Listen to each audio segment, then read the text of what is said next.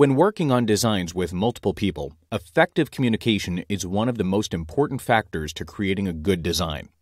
To help facilitate that, SOLIDWORKS has added a Markups folder to the Feature Manager design tree, where you can create, view, edit, and delete markups for parts and assemblies.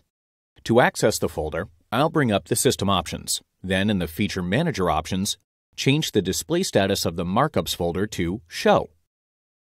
Once in the tree, I can add a markup to the current view by right-clicking or holding with a pen on the Markups folder and clicking Insert Markup View. Exit buttons appear in the top right corner. The screen locks to this orientation, and the ink markup flyout appears in the graphics area. Since I'm using a touch-enabled device, I can use the pen tool to write whatever markup I want, as well as draw an arrow to add some clarity to the note. I'll click the Add Markup icon in the corner to place the markup, and you can see that it's been added to the tree.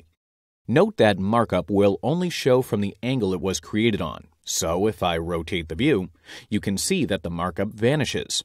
To see it again, I can either rotate the model until it appears, or right-click the markup in the tree and select Orient.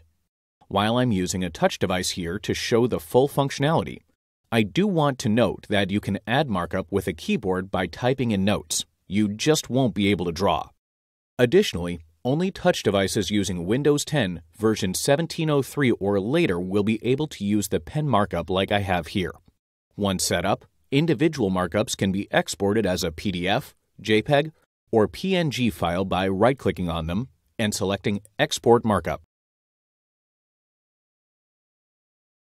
or deleted from the right-click menu by selecting Delete.